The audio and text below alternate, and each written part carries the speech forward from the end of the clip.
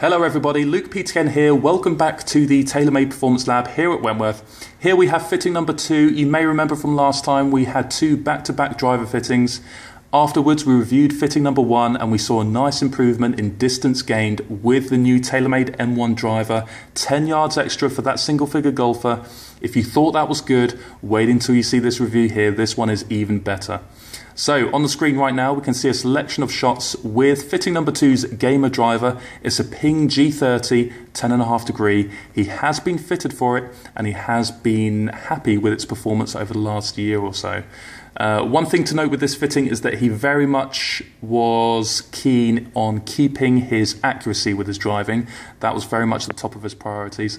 Even if it meant losing a bit of yardage, he wanted to hit fairway, so that's something we needed to keep in mind. On the right hand side here you can see his trajectories, very consistent, very predictable, which is great. And then compared to the middle of the fairway here, the centre line, he's looking pretty good too. Numbers wise, again pretty solid.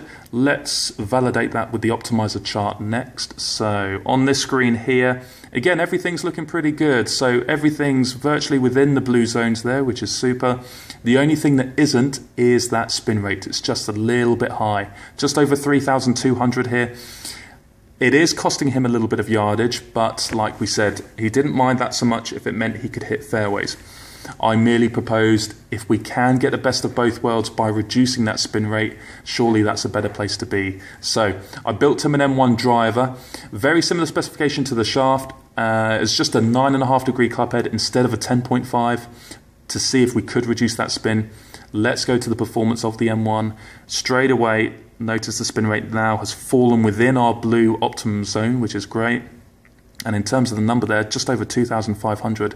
Big difference in spin rate there, just over 3,200 with his gamer. So I'm confident that that will partly be down to the degree of loft difference, 1 degree, but it will also be down to that composite technology in the M1 club head.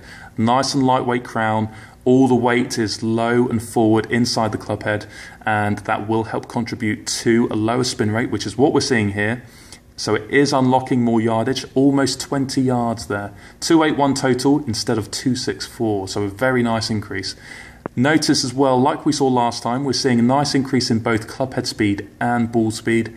Again, that will partly be down to the aerodynamics of the M1 club head and ball speed, again, to the technology that's going on inside the club head. 5 miles an hour, that's always going to help keep those yardages up. So an increase in ball speed is always welcome. But like we said, we've got the distance now. We just need to keep the accuracy. Let's go to this next screen here. To make sure we've kept the accuracy, notice the width of the circles here compared to the center line. Virtually the same, so we have maintained that accuracy. You can see from the top as well, the trajectories are very similar too. So we've kept the accuracy, we've just moved those yardages almost 20 yards further up, which is a really nice place to be.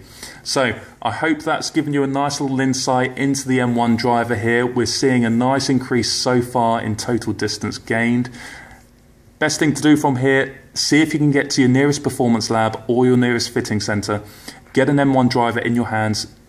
If you can get onto something like TrackMan, then that's great because you can measure your performance to this level of detail and then compare that M1 to your gamer. And then hopefully you'll see the increase that these guys are seeing already. Okay, I hope that's helped. That's all from me. Until next time, thank you very much.